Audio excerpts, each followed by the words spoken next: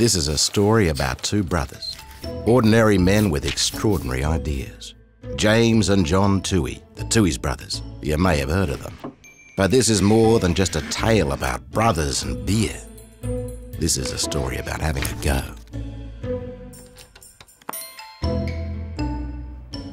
It's the 1860s and the Tooheys family are pulling beers at a few pubs in Melbourne, but decide to move to Sydney town and try their hand at brewing a beer of their own.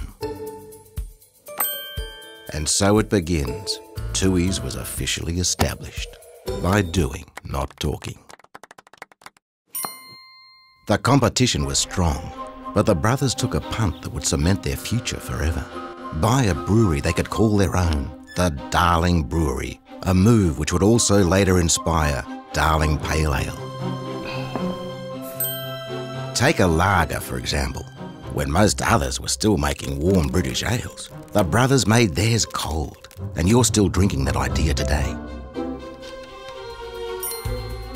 Sure, the brothers have long since gone, but their spirit still lives on in the brew, and we often find ourselves asking, what would the brothers do? So the next time you're holding a Tooheys, remember this is the no-nonsense beer of two brothers who backed themselves, started where others stopped, who'd say go for broke and have a go.